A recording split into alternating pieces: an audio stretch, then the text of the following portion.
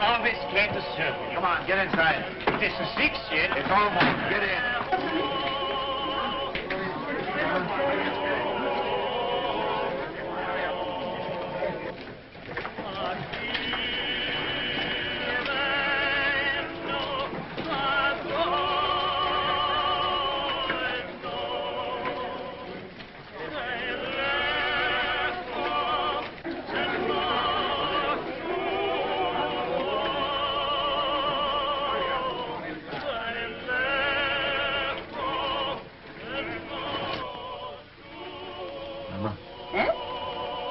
Locking up time.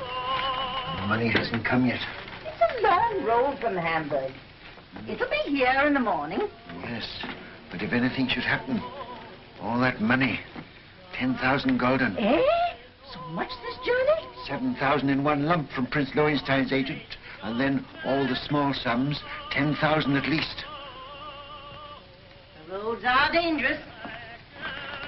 Tomorrow morning it'll be here. Ah, we should be thankful, Maya. Business is good, eh? Nearly 1,000 gulden since morning. Mama. Eh? That agent. Did you notice him? What? There he sat, sly and smiling, planning to rob this poor old Jew Rothschild. And here I was, so innocent, a little child, a baby, in fact. And there was that fine old clock that his master had sent him to bargain for. Yes. And when at last I let him have it for less money than it cost me, I could see in his eyes how pleased he was that he got the better of this little baby. Sold it under cost? A spat to catch a mackerel, Mama. He thinks he's so clever, and I'm so stupid. Always make them think they're clever.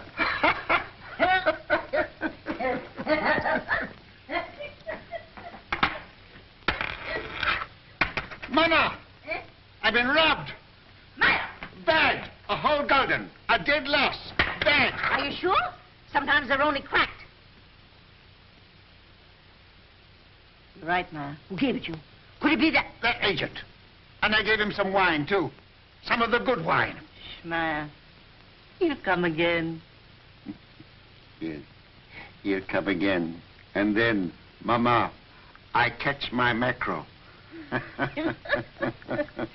Well, no one can ever say you don't deal fairly with your customers, Maya. It pays in the end, Mama. Now finish your account, and I'll lay the supper. All right, Mama.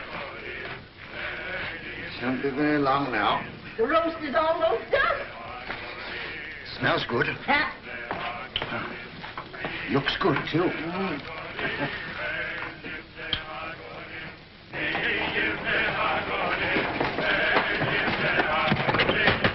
Mama, quick, it's Nathan. Mama, the tax collector. Oh. Papa, the tax collector. He's down the street. Cut guard. The tax collector, boys.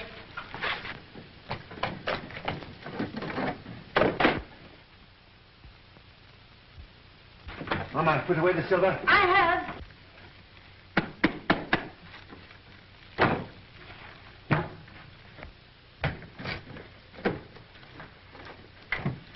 Don't forget my book. Oh, run away. What do you know about it? Everything that's in one tax collector goes. Take those hats off.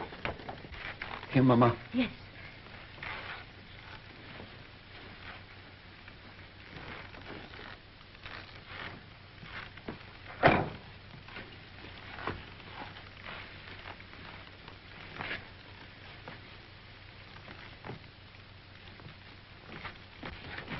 Hurry up, Carl. Tumble up, James. Over the fireplace. Remember, no deal for the last 5 days. Understand? Yeah, Father. Are you hungry? Not so very. Then look hungry. Look hungry. Anson Solomon, you remain below. Mama, hide the roast.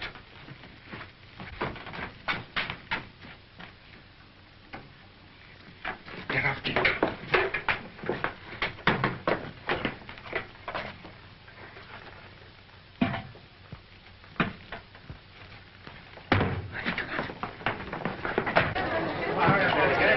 take Rothschild next.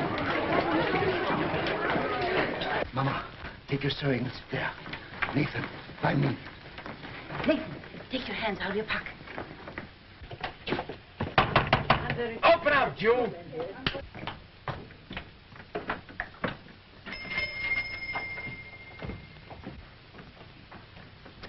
Who is it, Nathan? Now then, Rothschild, Why, it's my good friend, the tax collector. bring out your account book. Certainly, sir. Here it is. I was just looking over it. Things are very bad. I was saying to my poor wife, Gudula, this is our friend, the tax collector. Never have I known such a bad month. No. For 5 days, not one gulden have I seen. Customers come, yes, but they don't buy. No. And no one's traveling these days, so my exchange business is worse than nothing. I shall soon starve. Starve, eh? Huh. Something smells good. One of our neighbors must be having a roast. Close the window, Mama. What do you take me for? Now bring out the real books. Real books? Why, Excellency, I don't understand what you mean. Rothschild, you're doing more business than any Jew in Jew Street. You're going to pay 20,000 gulden. 20,000? Why, a count of the big merchants in the city doesn't pay as much as that. That's another matter. He's outside the ghetto. Oh. He's not a Jew. Oh, if you were going to kill me this instant, I could barely raise 1,000 gulden. Upstairs. That's the house. Pull the beds apart.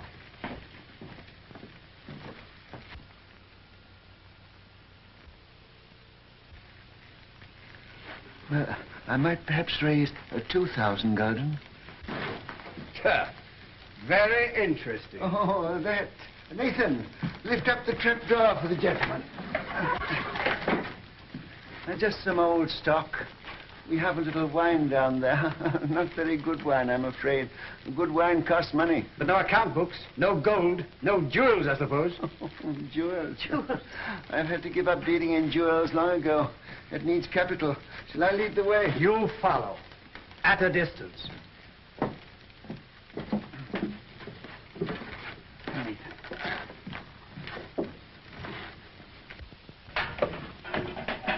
Stand up, Jew boys.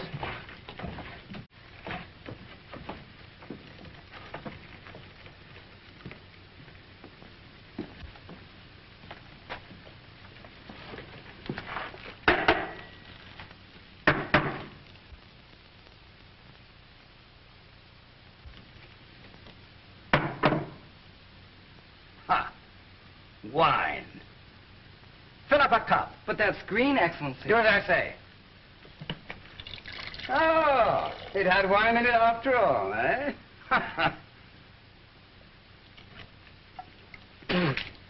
Slop. Yes, sir. That's what we drink. Ah. But there's some here that Father keeps for his special customers. Won't Your Excellency try it?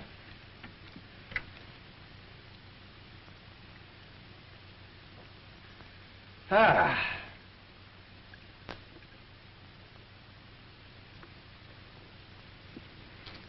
Huh. You old fox. It's good. Your Excellency does us honor. Rothschild, apparently you've been telling me the truth. So do you know what I'm going to do? No, Excellency. I'm going to charge you 20,000 gulden just the same. But I can't do it. There's not that much money in the whole ghetto. Rothschild, you'd like to pay only 2,000 gulden again, wouldn't you? Yes, Excellency.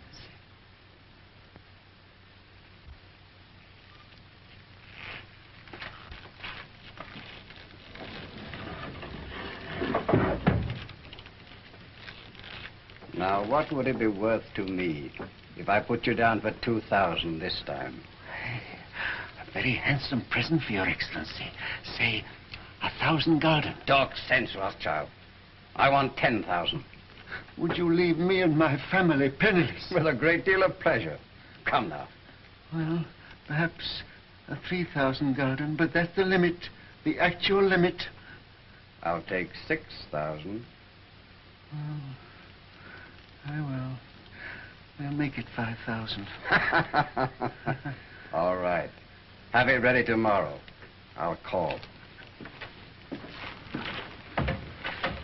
And if any of you breathe a word, I'll have your house burned to the ground.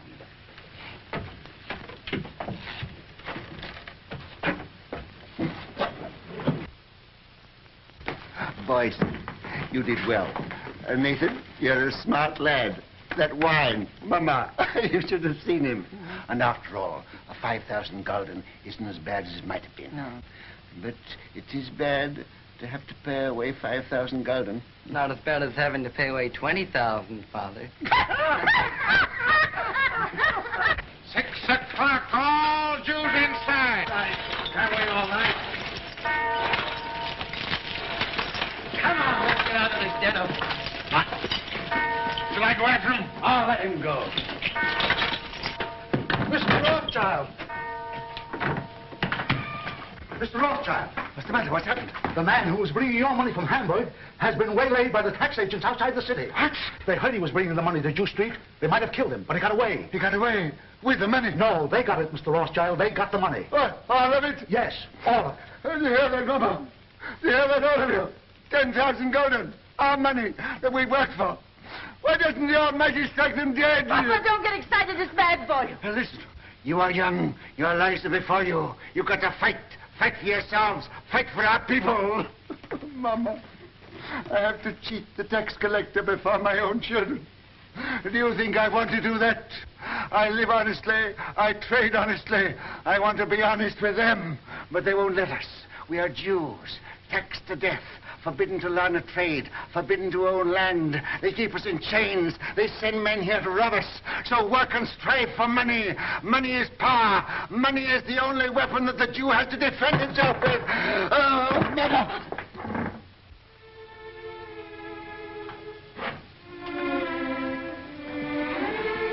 Come, he wants to speak with you.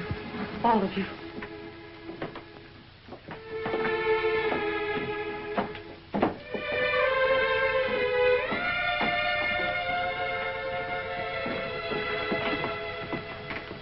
We're here, Papa. All of us.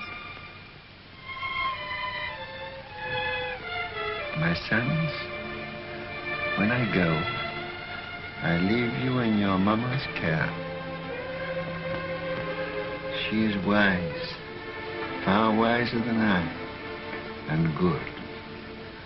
Do always as she says, and you will grow rich. Come closer.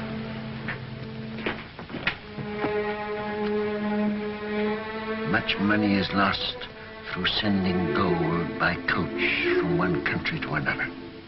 In times of war, it is seized by the enemy. In times of peace, by thieves. You are 5 brothers. I want you each to start a banking business in a different country. One to go and open a house in Paris, one in Vienna, one in London. Choose the most important centers, so that when money is to be sent from here to London, let us say, you won't have to risk life and gold. Amshel, here in Frankfurt, will just send a letter to Nathan in London saying, pay so-and-so. And that will be offset by loans from London to Frankfurt. Understand? Yes, Father. In your day, there will be many wars in Europe. And nations that have money to transport will come to the Rothschilds because it will be safe. Papa, you mustn't talk anymore. The doctor... I'm giving advice to our sons, Mama, that the doctor cannot give. Remember, unity is strength. All your lives you must stand by one another. No one brother must be allowed to fail while another brother succeeds. Your 5 banking houses may cover Europe, but you will be one firm, one family, the Rothschilds, who work always together. That will be your power. And when that power comes, remember the ghetto. I shall be here. I shall never leave the house where they were all born. And remember this before all, that neither business nor power, nor all the gold in Europe will bring you happiness till we, our people, have equality, respect, dignity, to trade with dignity, to live with dignity, to walk the world with dignity.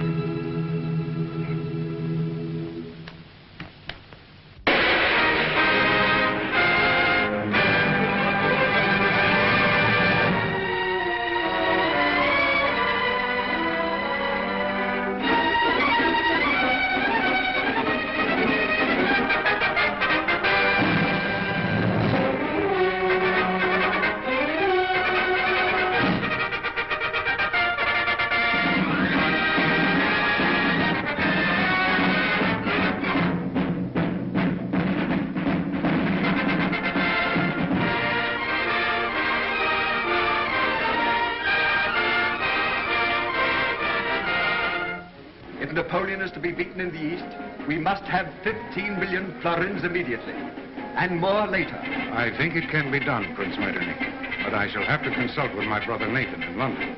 Come, Solomon, can't you decide now? Your Highness is aware that the Rothschilds work as a family, and we have made Nathan our head.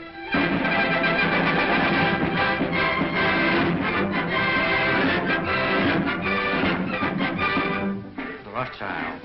There can be no peace in Europe as long as Napoleon controls Italy. 16 million ducats as soon as possible. If your Highness will keep the utmost secrecy, I will endeavor to obtain the consent of my brothers.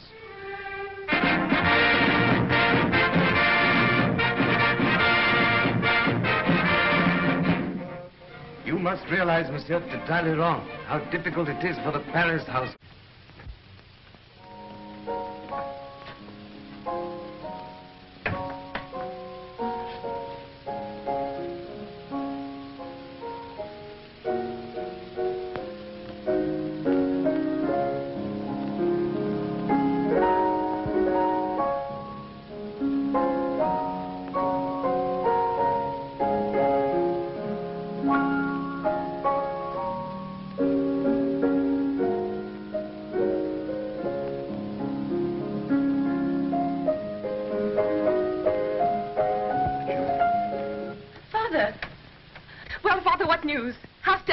Rothschild. Well, they've been throwing stones at it, and I'm afraid some of the stones went wild and hit you, Julie. What do you mean? I've just come from a meeting of men in society, the kind of society to which Fitzroy belongs, and they stoned me because I'm a Jew. Fitzroy isn't that sort. Julie, you must give him up. Give him up? I can't. I know best. But you don't love him, I do. Will he continue to love you? Father, this isn't like you. You've always fought for what you wanted and got it. Well, perhaps I'm a fighter, too. This fight's been going on for 2,000 years. Things are changing. You said so yourself. I was a fool. I thought we'd swept away these prejudices, but I was a fool. Fitz knows what he's doing. We've talked this thing all over. We're ready to face the consequences. While you're young. But what are the years to come? There's no one else in the world for me but Fitz, and I won't give him up. Well, Nathan, what is it? They didn't outbid you. Yes. My bid was thrown out on a technicality. A technicality? Because I'm a Jew. But they did me a great service. They showed me just how they were going to behave to Julie if she married into their set. You'll do as I bid you. I'll try, Father. Nathan, what have you said to her? You can't ruin their lives. No, I'm going to save them. Hannah, she mustn't continue to see this man. You must get her away. But where? Take her to Frankfurt and take her west. Excuse me, sir. I heard the result of the meeting and came to offer my sympathy. Oh, well, thanks. If you have any spare sympathy, you might keep a little in reserve for Baring, Ladrans and Company. I don't think they need it, sir. No, they may later.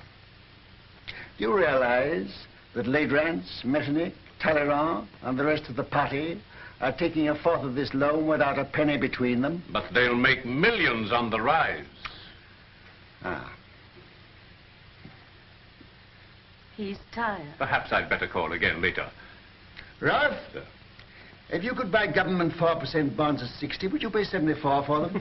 No, sir. Would you, Hannah? Goodness me, no. I thought not. Nathan, what's in your mind? Murder. Hannah, I'll tell you exactly what's in my mind.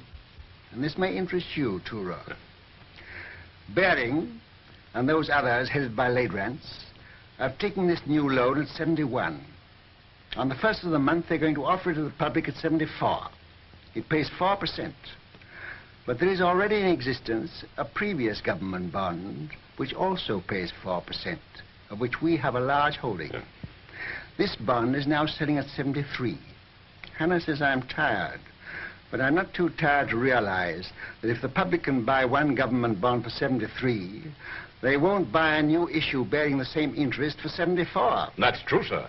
But Baring and the other bankers will run up the old bonds, and when they rise to about 75... I know what you're going to say. They'll make the old ones rise, and then launch the new ones a point lower, and the public rushes in. Quite so, sir. But suppose there is no rise. Huh? Suppose somebody pricks the balloon and it doesn't go up. Suppose before they can run it up, somebody else begins to run it down. Suppose by the first of the month, these old bonds now selling at 73 should fall down to 63. Then they couldn't possibly launch the new loan at 74 because nobody would buy it. No. And Baring and Ladrans and his little band of bankrupt brigands will wait for it to go up. But suppose instead of going up, it still goes down to 55, to 50, to 45, to 40, why they'll never be able to launch the loan at all. And by God, that's where it's going.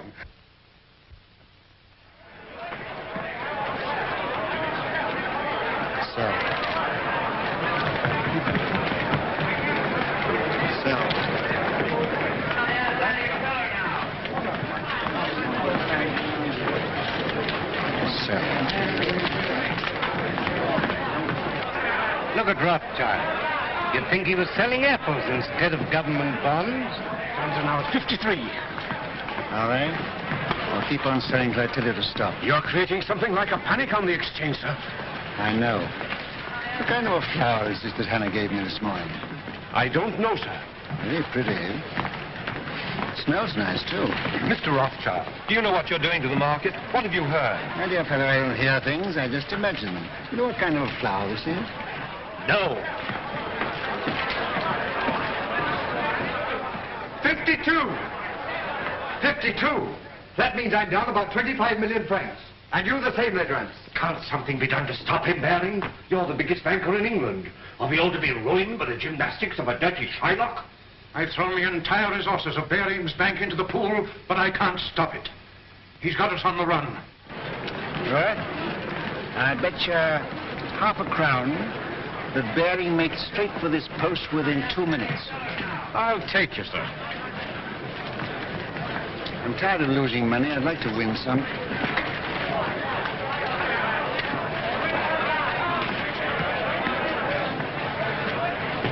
You're a magician, sir. Here he is. Mr. Rothschild, I don't have to tell you this is nothing less than slaughter. You know my position. I'm responsible for this new issue at 71, and you're making it impossible for me to put it on the market. We are both bankers. You knew I ought to have had a share of this loan. Why did you shut me out? Certain pressure was brought to bear on me. Ha! Ladrans. Well, yes. Then let Ladrans speak for himself. All right, Mr. Baring. I'll come. I'll follow you.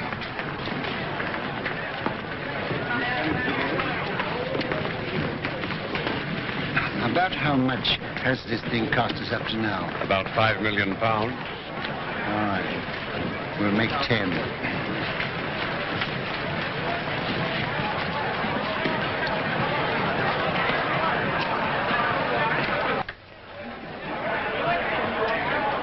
I hope I haven't kept you waiting, gentlemen, because I know you must all be very busy.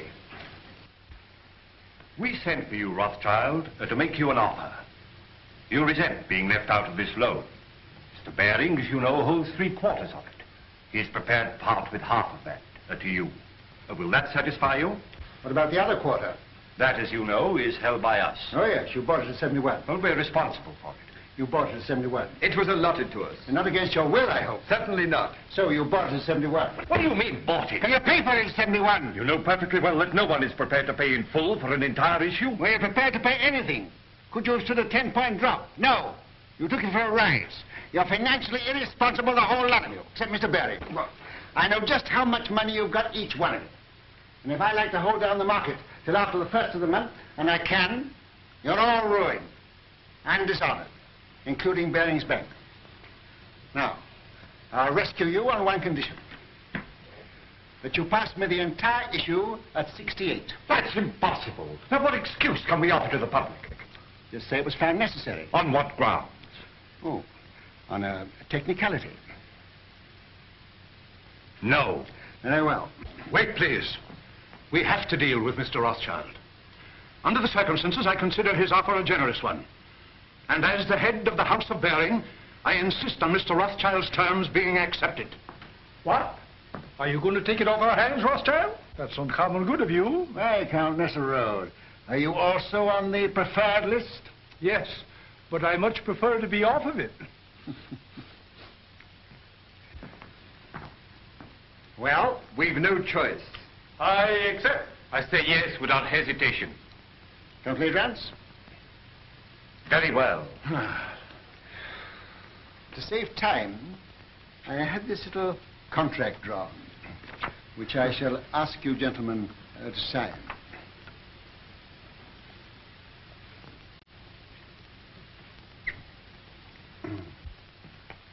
You seem to have been very sure of yourself. I was. Quite. Will you sign first?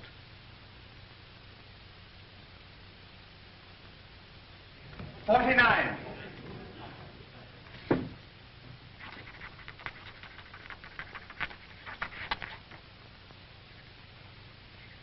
You won your fight with me, Jew. But remember, victory may be bought too dearly.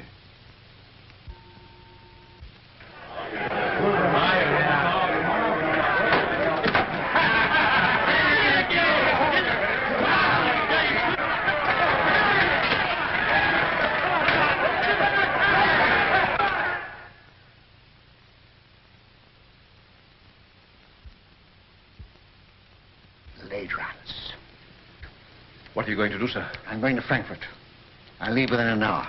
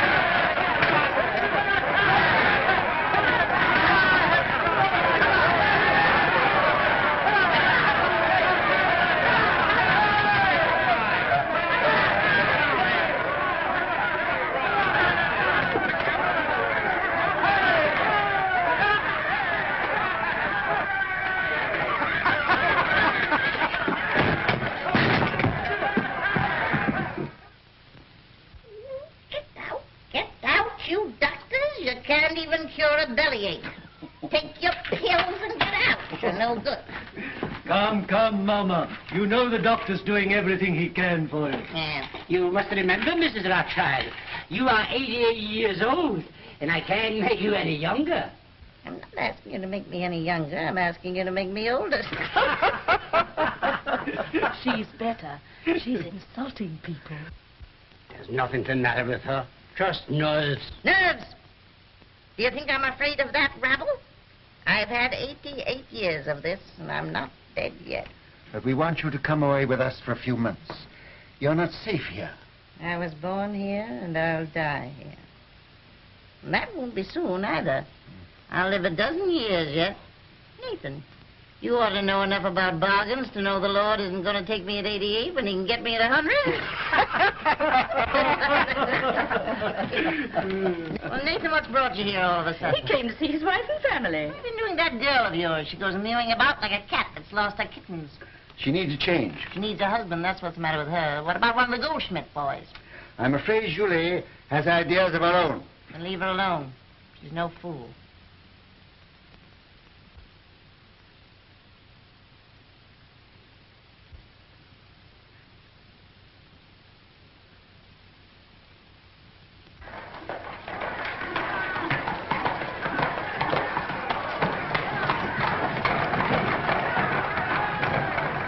Can you tell me which is the Rothschild house? Yeah.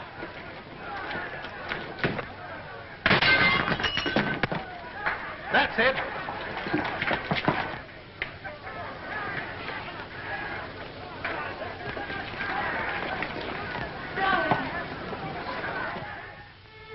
What's the use of our pretending? I don't pretend to Father. He knows exactly how I feel.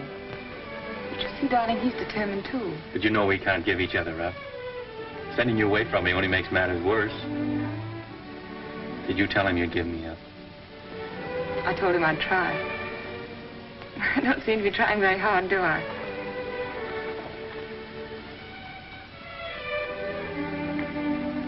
Let me look at you. How long did it take you to get here? How long have you been riding? I left yesterday morning. How'd you manage? I asked Nosy for leave. Who's Nosy? That's what we call the juke behind his back. Oh. I think he guessed where I was bound for. Anyhow, he said yes.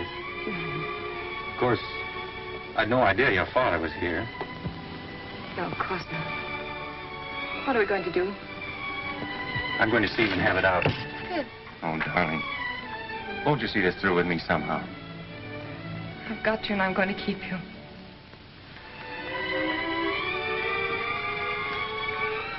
Then will you be very brave? A soldier. And wear this ring.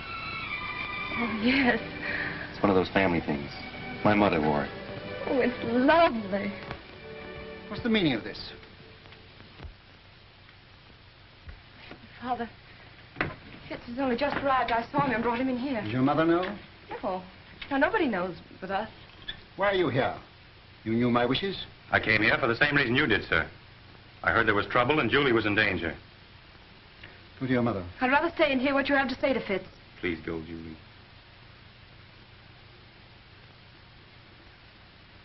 It's no use, Father.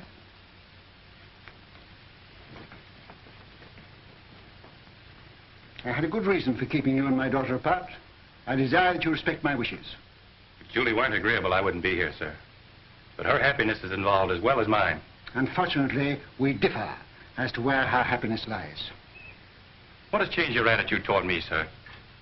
Captain Fitzroy, I doubt whether there's a single man in London today who would suspect me of being a sentimental fool, which apparently I have been.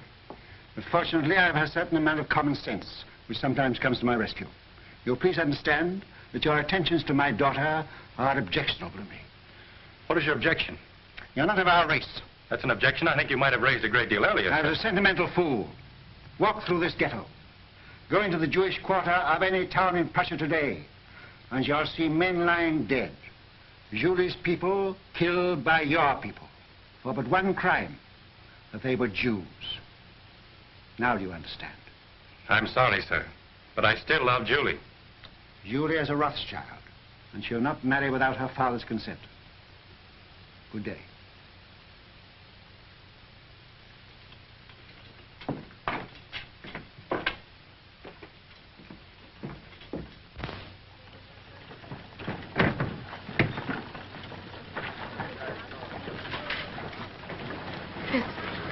Fitz, no matter what happens, no matter even if what Father says is true, I love you. Always.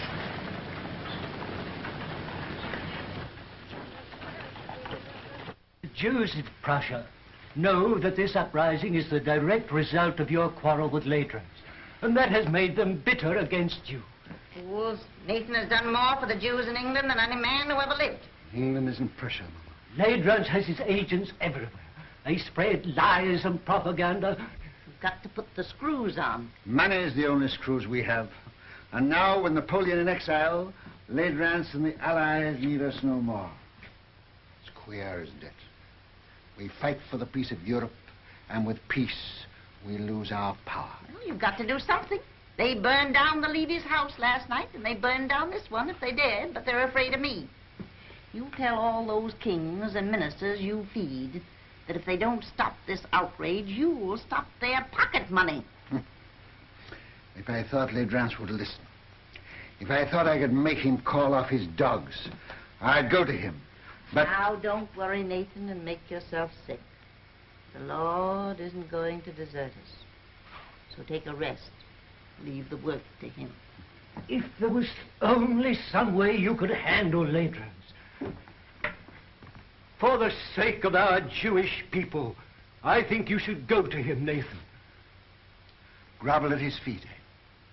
All right. If you think so, I'll go. He must have his price. And whatever it is, I'll pay it.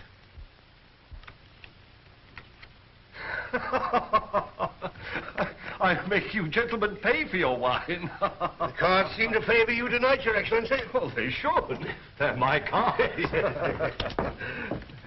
Colonel, any news? Good news, Your Excellency. Dresden, entire ghetto reduced to ashes by fire. It is estimated that 5,000 Jewish refugees crossed the border into the Netherlands. I have dispatched 3 agents to The Hague to stir up the populace there. Frankfurt. The citizens stormed the ghetto and fired 2 houses. A serious pogrom was prevented by the arrival of the civic... If he tries to leave, I want him arrested at the border and brought to me here. Yes, Your Excellency. Upon what grounds? Make your own grounds. Yes, Your Excellency. The house of Rothschild. The house with the red shield. I'll make it red.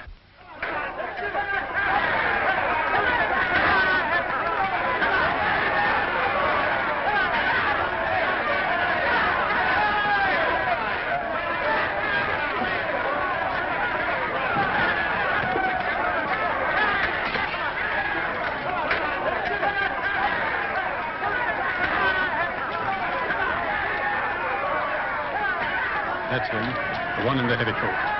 Goodbye, sir. And I promise you I won't come back without an agreement from Ladrans to stop this Pope, whatever the cost may be. May God be with him. Send word to stop his carriers as he starts to pass through the city gate. Seize him and place him under arrest. Quick. Mr. Rothschild! Mr. Rothschild! What is it, Schumann? This message just arrived at the office, sir. It's from Mr. Nathan. Me? Yes, sir.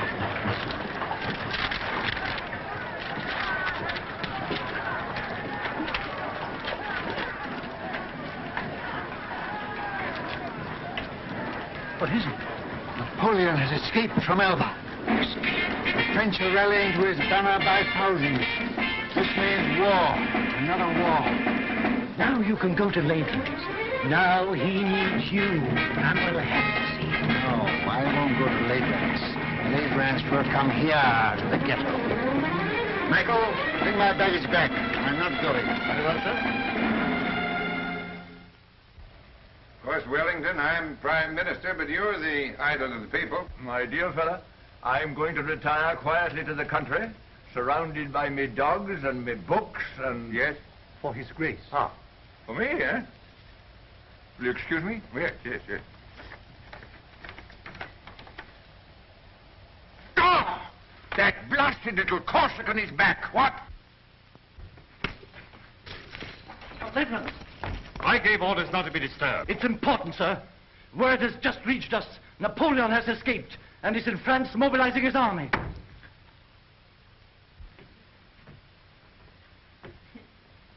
Mama, dear.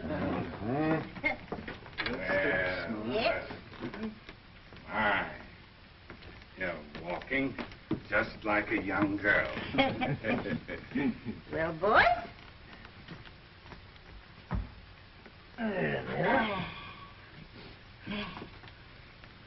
Come here. Let's have another look at you. Well, you're all growing up, aren't you? Nathan, I think you're getting fat. I'm proud of you. All of you. Your father would have been 92 today. Ours is the richest banking house in Europe, and we're still being kicked. It looks as though we haven't played our cards very well, doesn't it? Perhaps we haven't. I'm not criticizing. I think we're open to criticism, Mama. And that's what has brought us all together here today. Oh, is it? I thought you came here to see me. It seems it takes a war and a Jewish pogrom to get us all together nowadays. Now, that's not fair, Mama. You know we're Well, always don't come. let's waste time in compliments. What have you come for? James. Nathan, you run the English house, and so you have the sea between you and trouble. But we, Carl and Solomon and Amschel and I, are here in the furnace. I know. And with Napoleon on the map again, our position is intolerable. Napoleon will be in Paris in a week, with the whole army rallying to his banner and deserting Louis. Napoleon's soldiers must be paid, and if he can't borrow money, he'll take it. Has he suggested a loan? Yes. He sent for me as head of the Paris house. I went to see him in Lyon, and he made a definite proposal. Now listen, Nathan, before you give an opinion. We've issued 450 million francs worth of bonds for a government which started packing at the first blast of a bugle. Napoleon guarantees the payment of these bonds down to the last centime, and on future loans he agrees to double the interest offered by his enemies. What have the Allies to offer us? From the simple standpoint of business, we shouldn't hesitate a day longer. A refusal to support Napoleon means not only the probable loss of a murderous sum, but James's Paris business, my Naples business, will be wiped out like that. And Amschel's and Solomon's are in great danger. It's no longer a question with me. We should support Napoleon. As far as I can see, the Allies seem to be under the thumb of a tyrant from Austria and a scoundrel from Prussia. Metternich and Leidrans. Mama has said we are still being kicked. And she's right. For a quarter of a century we have stood with the Allies. And apart from what we've got out of it personally, houses, fine clothes, carriages, as Jews, we are just where we started. In the Jew street, waiting for the change to be put up. I agree with the others. We've got to transfer our support to Napoleon and start over again with him. Well, son? You're right, all of you. And every word you've said is true. But still, we must fight Napoleon. Why? Well, because we're the Rothschilds. For the time being, anyway, we're something more than 5 rich Jews looking for the main chance.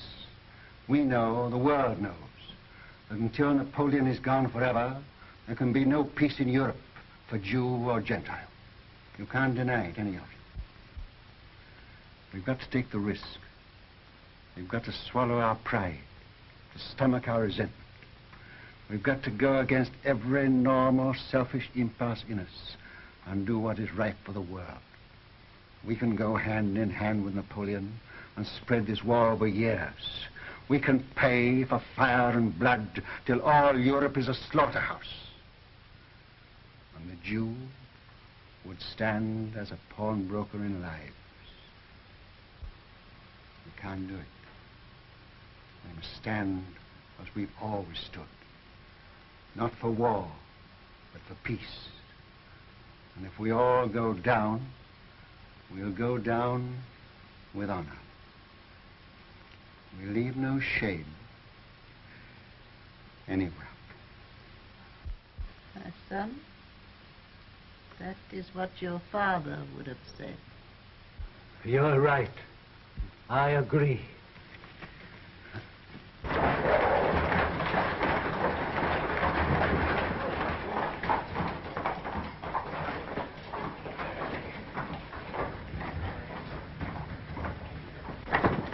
The house with the red shield, Your Excellency.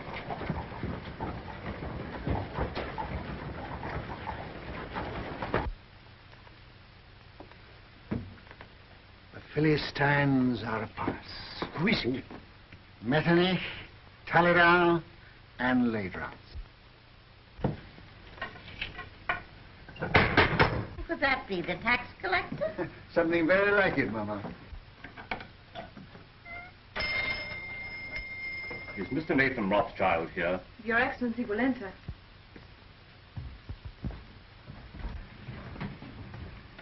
Lords, this is a great pleasure. But how did you find your way? The Duke of Wellington was kind enough to supply us with a guide, Captain Fitzroy, who has, I believe, been here before. Won't you come in? My brothers and I were speaking of you only this moment. Prince Metternich? I won't burden you with introductions, except perhaps to my mother, who was startled by your arrival. She thought you were the tax collector, Count L'Adrans. Welcome to our ghetto. You will forgive this unexpected visit. Certainly. We were expecting it. Then we may assume you know precisely why we are here. Not the precise amount, but approximately. May I congratulate you on your brilliant son, Madame Rothschild. Yes, I'm told I'm the mother of half the loans in Europe. I am here at the request of the Duke of Wellington and the Allied governments. In that case, my brothers, too, are interested. Won't you sit down? We will not intrude very long. Well, you're chained in at 6. Speaking for myself, I admit that I come as a penitent. We've not always treated you quite fairly, Nathan. And now, frankly, we need you. You should join Wellington on the field of battle. He once told me that the test of a great general is to know when to retreat and to have the courage to do it. The Allies need money. Now, we're not asking you to give anything. You're money lenders, and you'll get your interest. You sure of that? Don't you trust the powers? No, Austria's bankrupt. France is already in the hands of Napoleon. And so is Italy. Why don't you go to the other bankers? Your own bankers. We have not sufficient capital. You mean they won't take the chance? What if Napoleon wins? I suppose there must be a certain amount of risk in your business. No, we ask security. What security can you offer us? Then don't say you're not asking us to give anything. You're asking us to give a great deal. I see no reason for prolonging this meeting. As you say, we are moneylenders, not philanthropists. We do it for profit. You may as well know that Napoleon has offered us twice as much as you can promise us, and we've decided to take his offer. Gone over to the enemy, eh? I must admit, I'm amazed. How will Napoleon get the money to pay you? Steal it. But that's not our business. I always thought you stood for peace. For 20 years, we've been supporting the peace of Europe. Now we're thinking of the peace of our own people. The Jew? Yes. Napoleon will give us our freedom. That's why we are for Napoleon.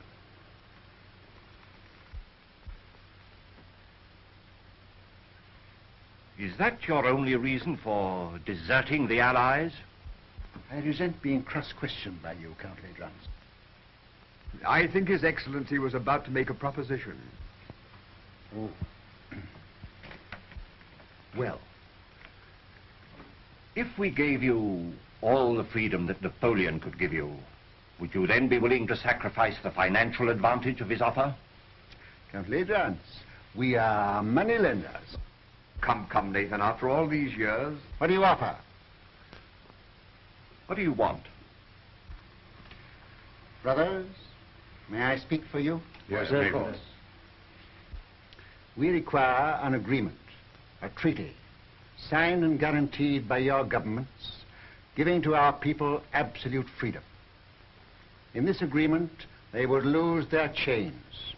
They would have the right to follow any trade, to own land, to live with respect, and... Remember what our father said, Mama? To walk the world with dignity. I fear we will have to lay that before our respective governments. You are your respective governments, and you know it. The day this agreement is signed, the resources of the House of Rothschild will be at your command, and not before. Very well, we accept.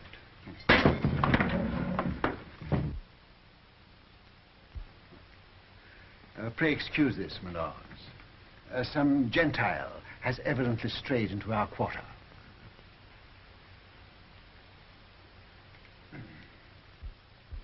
Goodbye, Granny. Goodbye, my precious. Goodbye, dear. Who's got my hat? Oh, here you are, Father. Oh. James. Father, I'll go out of the carriage with Michael. All right, my dear.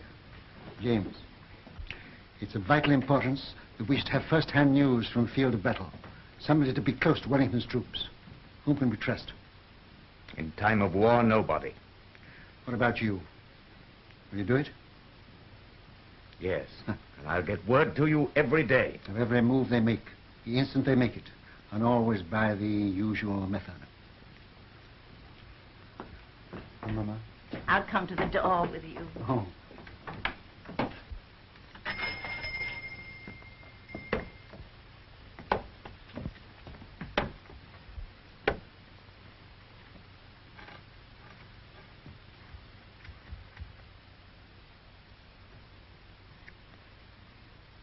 You won't let it be a long war, will you? It shall be just as short as our money can make it.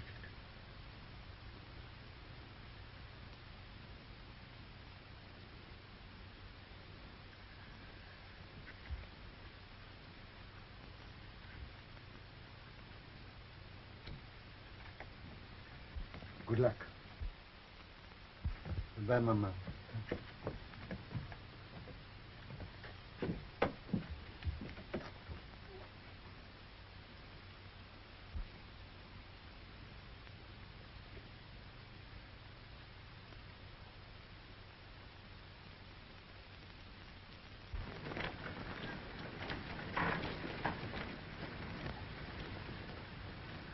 It's a horse, dear.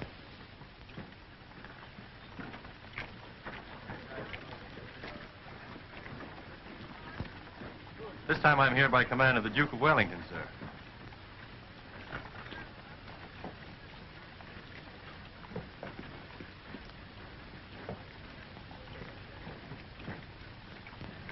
Give me the ring quickly. Darling.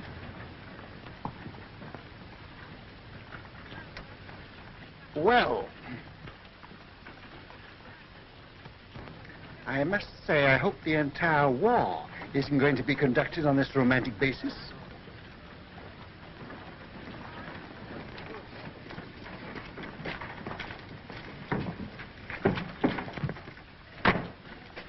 Seven Fitzroy, I give Napoleon 100 days, no longer.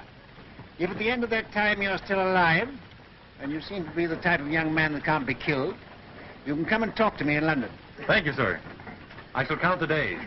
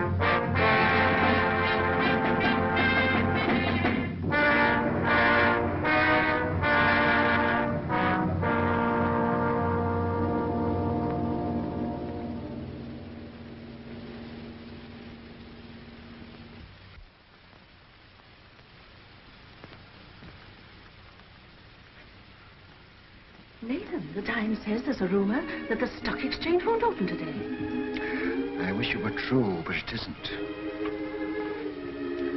Hannah, sit down. When people become rich, very rich, they have grave responsibilities. I know. I mean moral responsibilities that come with money, that poor people never know. Yes? Could you bear to be poor? Really poor? I'm asking you now because tonight may be too late. Tell me what you mean. I'm buying on the stock exchange when everyone else is selling. I'm risking everything we have to save the credit of England. I'm sticking to the bargain I made. But things look bad for us, Hannah. Very bad. Are you doing what you feel you should do? Yes. Do what you think is right. And if you fail, I'll love you all the more.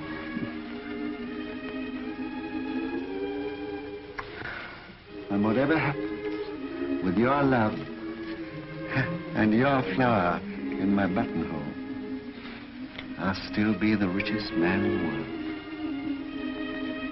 Father, Mr. Ross brought a message. May we hear it? It just came, sir. I thought you should have it before going to the exchange.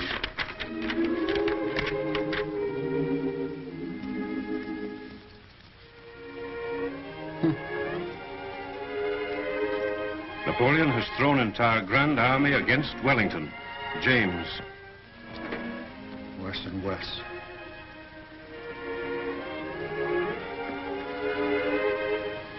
Foolish you, lady.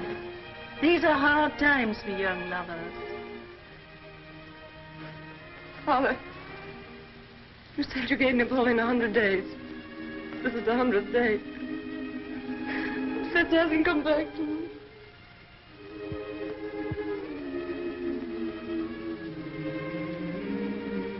Remember, I am a magician. My day may be over, but I know there's a message of love and hope on its way for you.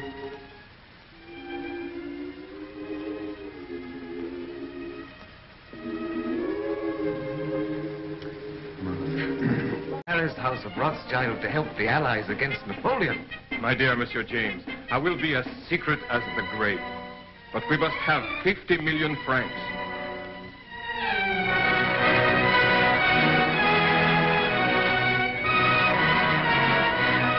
Your visit honors our house, Count Ladrans. Quite aware of that answer, Rothschild. I wish no one to hear of it. Only necessity brings me here. The armies of Napoleon are already in Prussia. We've got to have 5 million gulden to drive them out. I will consult my brother. Ah, that's nonsense. It is an unbreakable rule, Your Excellency. The House of Rothschild never participates in a deal of this importance without the approval of all the partners. When that is impossible, my brother Nathan in London is permitted to make a decision.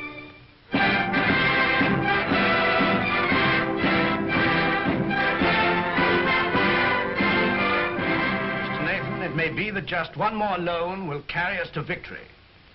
You've been most generous, you and your brothers too. And I can assure you, sir, that His Majesty fully realizes that the House of Rothschild has already contributed 10 times as much as any other banking house in Europe. Captain Fitzroy arrived this morning from Wellington's headquarters, and he's told me how much the General appreciates what you've done. Lord Wellington's language on the battlefield can't be repeated, sir. But I've heard him declare that he wouldn't swap any one of those 5 Rothschilds for any 5 of Napoleon's brigade. May I tell the Prime Minister you agree to one more loan? Do you realize, gentlemen, that the Allies are drawing on us throughout Europe? It's money that wins wars. It's money that makes wars. With £5 million, we can hold Napoleon at bay. Mr. Harris, tell the Prime Minister I decline to raise £5 million to keep the Allies fighting Napoleon. I'm sorry. But you can tell Lord Wellington that the 5 Rothschilds will let him have 10 million if he'll guarantee to smash Napoleon. Oh, excuse my hat, gentlemen.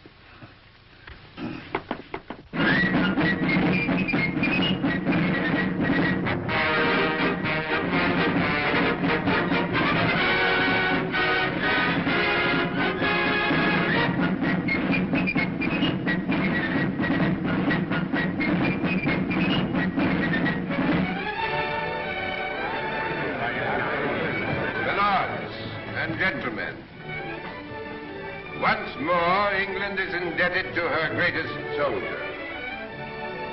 It is my privilege as Prime Minister to thank him on behalf of England for his glorious achievement. We rejoice at your safe return. My lords and gentlemen, charge your glasses. I give you a toast. His Grace, the Duke of Wellington.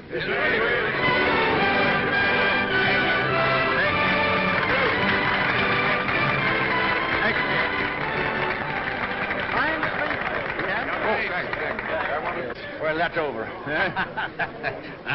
Empty.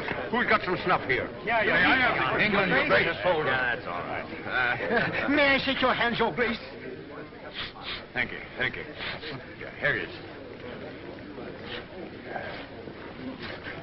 Why wasn't Rothschild here? There was some feeling. Wasn't he asked? Well, no, Your Grace. Some of these people... Wasn't the man who paid for these dash wars important enough? It wasn't a question of importance. It Well, was... if he can't come here, I suppose we can still go there. Hey, Fitz. Yes, sir. Just as soon as I can get away, we're going to call on Nathan Rothschild.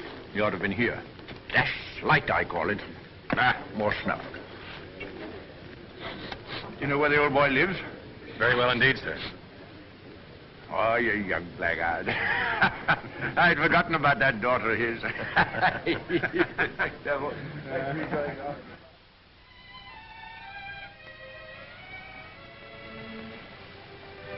Darling, No, I'm not sorry. Not in the least. neither am I. Just stop. I've been trying to tell you for a long time. I've wanted to kiss you. Yes, I know that. But when it came, it was so sudden, it rather frightened me. Frightened? The captain of the guards to protect you? Ridiculous. Well, the captain of the guard is a very dangerous person. Only to his rivals. You know you're a very conceited young man. Hmm? You haven't even asked me if I loved you. Well, don't you? Yes, I do. I love you more than anything else in the world.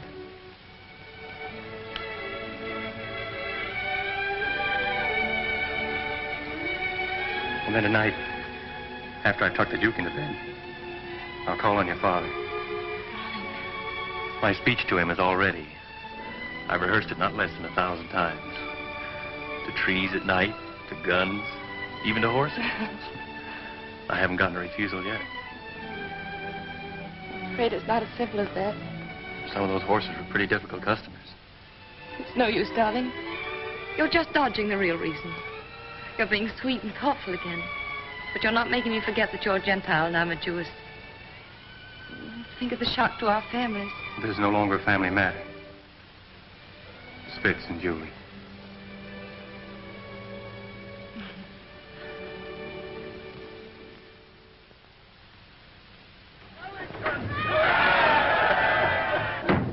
Hush, hush, hush. I've had that crowd at me heels all day. If they had any sense, it's you they'd be following around, not me. Oh, we Rothschilds have had just as big crowds following at our heels in Frankfurt, but not with cheers. Well, I'll cheer for you, gladly. And I hope one day Europe will realize she owes you something more than money. Well, my father was a man of peace. He told us never to loan money to make wars, always to end them. And that's been our principle. Everybody knows that and respects you for it. No, Your Grace, they don't know it. And they don't respect us. Our bankers are jealous of us. The man in the street thinks we're just Sherlocks.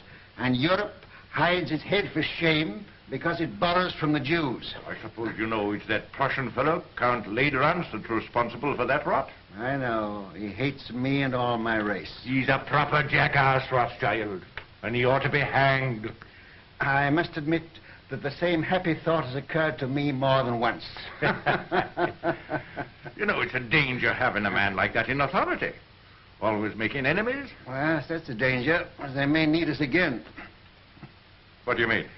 Well, perhaps we're not out of the woods yet. Why, Napoleon's scotched. Napoleon's in exile, but he's not dead. As good as dead, Rothschild. As good as dead. Ah, perhaps. Another brandy, Your Grace. Ah.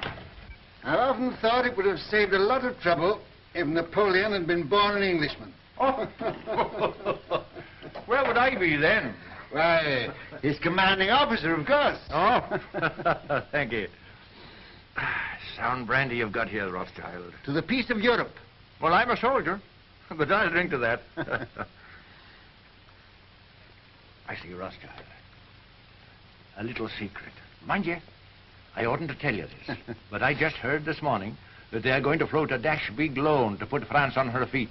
An enormous loan. The biggest thing ever issued. Yes? Well, they've got to do something.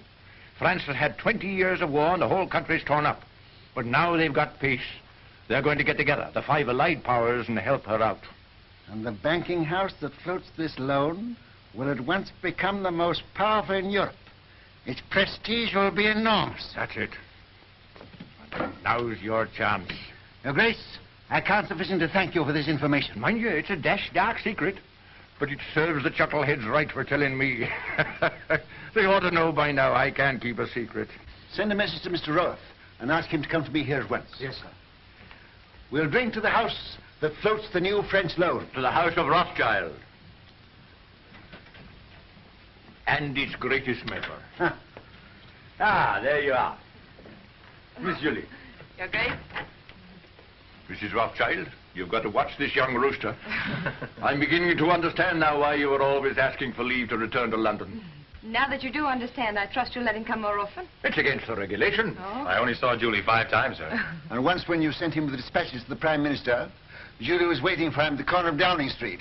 That, I hope, isn't against the regulations, Your Grace. Not if he didn't speak to you. We didn't think you knew about that, Nathan. I'm afraid it's time to go, Your Grace. All right.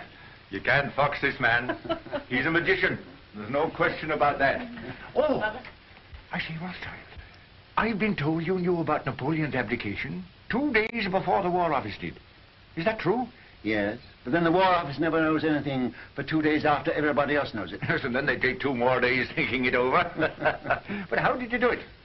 They say Indians get things by putting their ears to the ground, but you are not an Indian, are you? No, just plain Jerusalem, with a heart of gold. Well, I know something about sending dispatches. My man Fitzroy here is the best at that. But if I had 20 Fitzes, I couldn't do it in that time. You knew about Napoleon's abdication almost as soon as it happened. How the deuce did you do it? A little bird whispered in my ear. Oh, you don't intend to tell me, eh? Well, I don't blame you. Fitz, we'd better go before he makes us disappear like rabbits in a hat. Mrs. Rothschild, you've a charming home. And a charming daughter. Your Grace.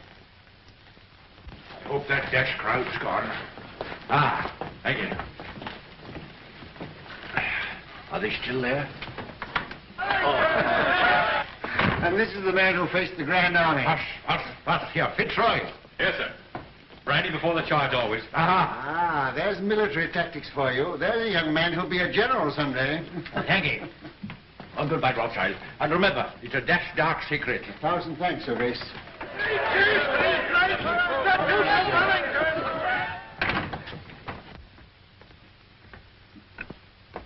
There he goes, longing for the peace and the quiet of the battlefield. Yes, sir.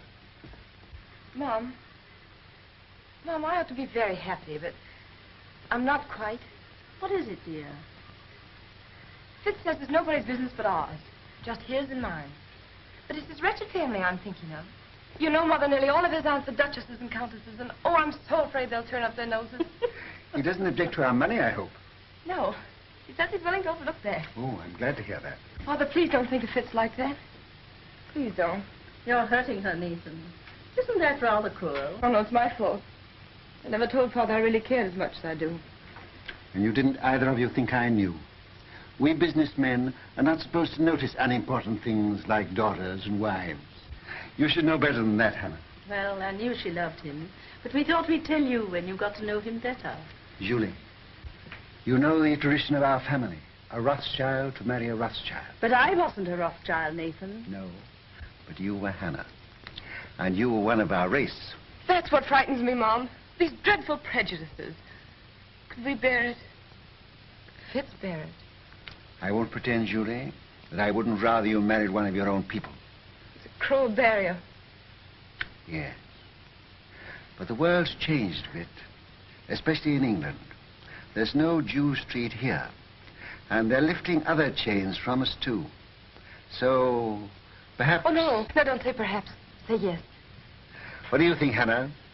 I think girls should be allowed to make their own choice. Ah, I'm not sure that I agree with you. Oh, but this girl, Father. Well, it's about the first time that I've known a Rothschild to make a bad bargain. You are a Rothschild. And the Duke of Wellington has told me that the Rothschilds did a great deal for Europe during the war. Now, what have your Fitzroys done? Nothing.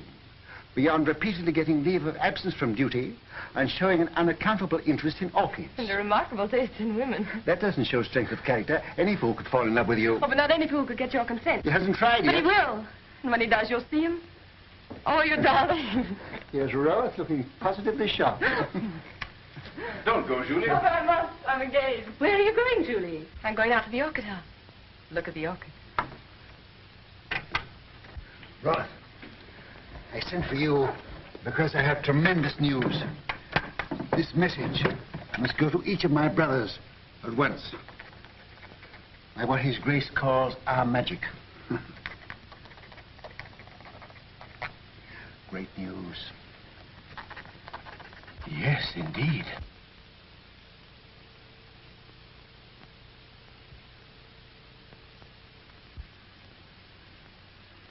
Let me have the earliest possible dates on which all private loans can be recalled. Give instructions to grant no more private loans until further notice. I must know at once the exact extent of our available capital. The most important deal the House of Rothschild has ever attempted.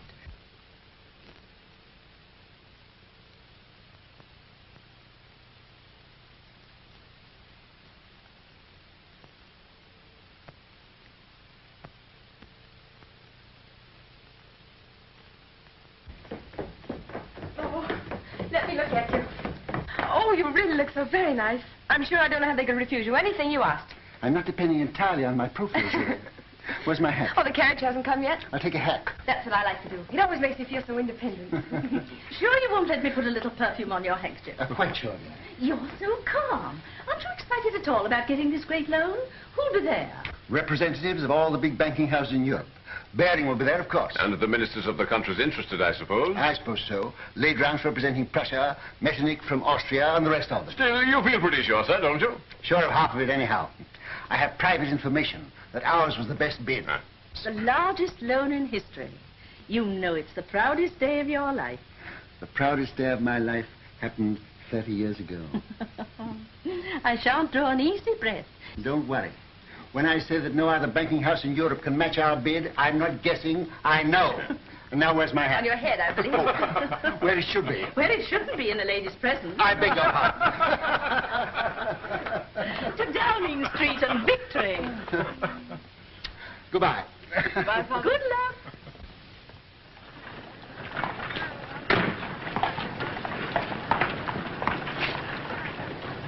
Thank you, sir. But, Mr. Rothschild, even your daughter, Miss Julie, pays me more than this, sir. Julie has a very rich father. I haven't. Mr. Rothschild. Mr. Gameler. Mr. Rothschild. How do you do? Very well, sir. How are you, Rothschild? Hello. Am I too early or too late? Early. They're still in the conference room. Oh. My lords and gentlemen.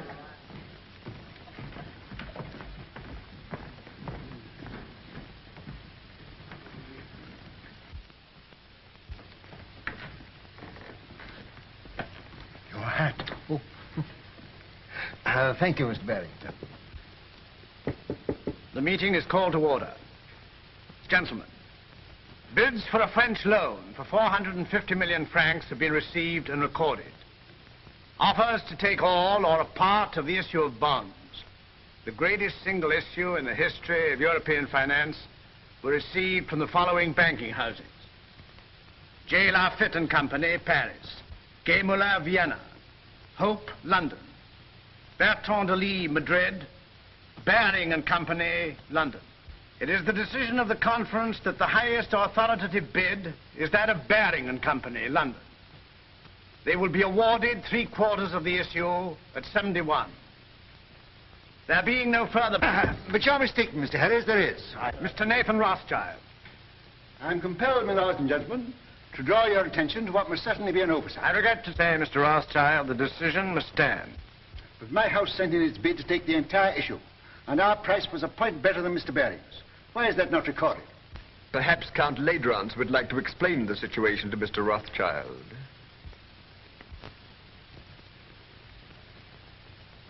Your Excellency. Your bid was received, Mr. Rothschild. But to put it as delicately as possible, it was thrown out, shall we say, on a technicality. A technicality? What am I to understand by that? You are at liberty to give my statement any interpretation you choose. You mean, in brief, I am a Jew? Likewise, in brief, I do. Gentlemen, I must accept your decision. But since Count Ledrans has been frank enough to admit the reason for our exclusion, I venture to advise him that these attacks on my race are ignorant and futile. He may strike and strike again. A Jew falls, 1,000 are wounded, but the race lives on.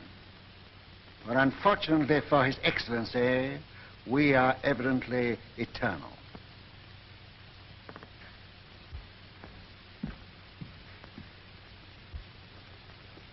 Mr. Harris, you say that Barings take 3/4 of the loan.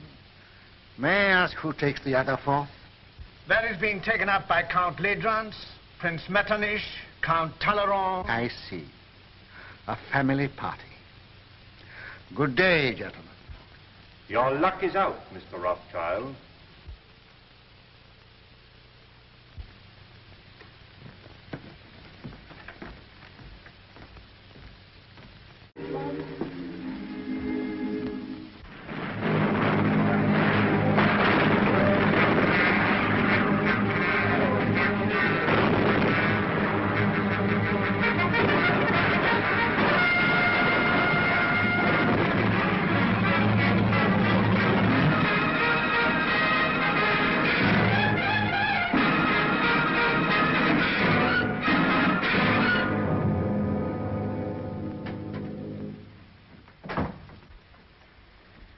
Am I to continue to buy? Yes. But it's sheer suicide, sir. Buy. Support the market. But we can't possibly keep it up, sir. How long? It's 2 hours to closing time. Can't hold on for 2 hours. Then stop this insane buying. No. I made a deal with Ledrance and the rest, and I won't go back on my word. Buy till we break. But do you realize, sir, that you're holding more than any man ever held in the history of the stock exchange? We've picked our horse. We'll back it till it drops. But here are messages from your brothers begging you to hold back. You're alone in your judgment. I am blind. Where will Europe be if England is bankrupt? And if I can't hold the market, England's credit is gone. But no one man can hold the nation's credit single-handed, Mr. Rothschild. One man can try.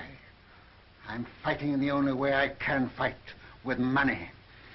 I'm giving all I've got to give for the peace of Europe. And whatever other Englishmen do tomorrow, I buy today. Mr. Rothschild, forgive me, but while rumors reach the exchange that Wellington has been defeated. It can't be true. I should have heard long ago. We owe so much to you. Will you do one thing more? Come and show yourself on the exchange. They say you're ruined and dare not face the music. There's a wild panic. Your presence may steady the market. I come.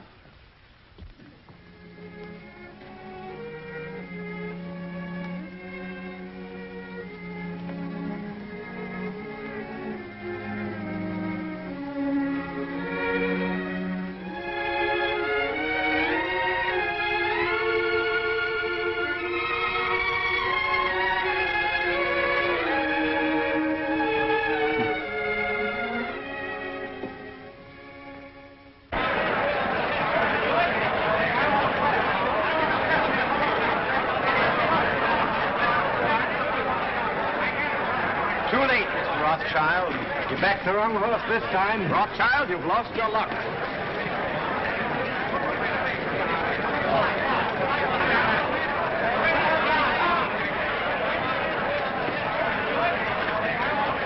Michael. Buy. Yes, buy. Have you had any news? What do you think about this rumor? I don't listen to rumors, Mr. Baring. You hear what they say? Wellington defeated. You mind telling me what you're going to do? I have no objection to all London knowing what I'm going to do. I'm buying.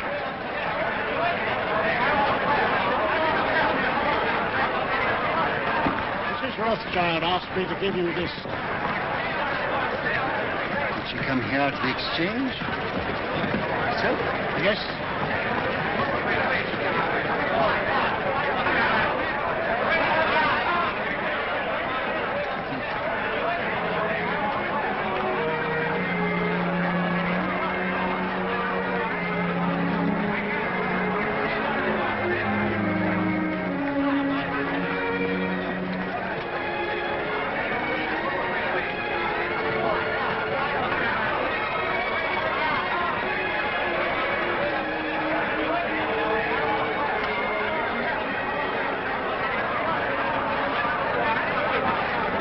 Look at Rothschild. Did you ever see such a cold-blooded fish? Puts a flower in his coat as he stands on the scaffold with a rope around his neck. News. Just arrived.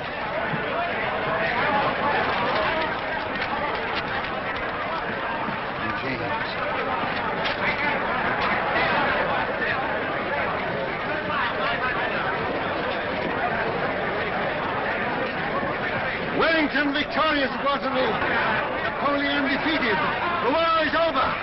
Gentlemen, listen, listen. I have news. News from Waterloo. Napoleon is beaten. You've been overfired. Don't play tricks on us.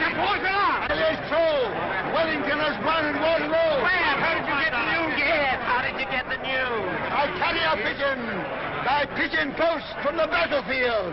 Now you know our secret. Now will you buy? Buy with every security you have. Buy without security. Buy with your clothes on your back. Buy.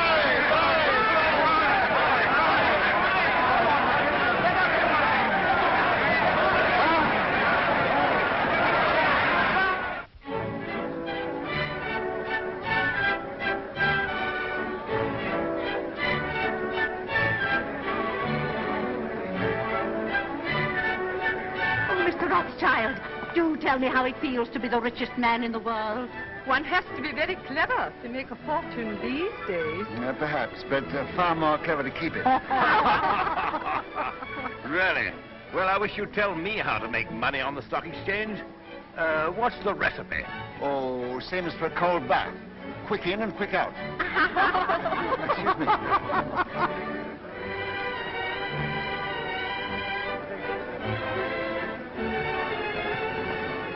Take your hands out of your pockets. Hannah.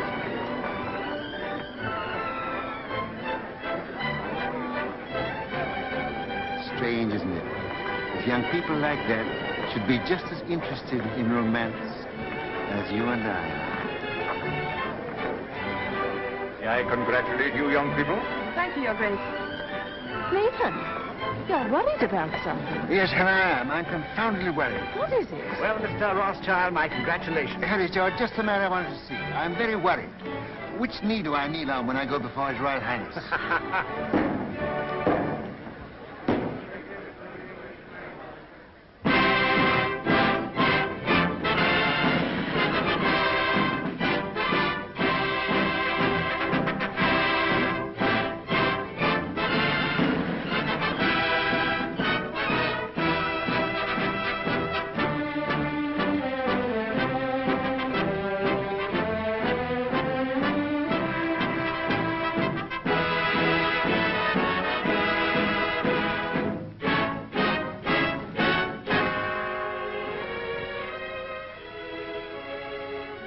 England is deeply grateful to her adopted son, who by his generosity and courage played so large a part in bringing victory and peace to Europe. His loyalty never wavered. His faith in England never faltered. To England he has brought nothing but honor. And for England, we thank you, Baron Nathan Rothschild.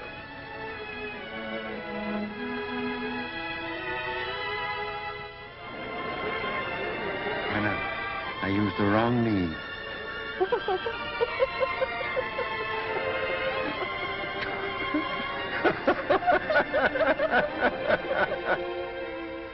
To trade with dignity. To live with dignity. To walk the world with dignity.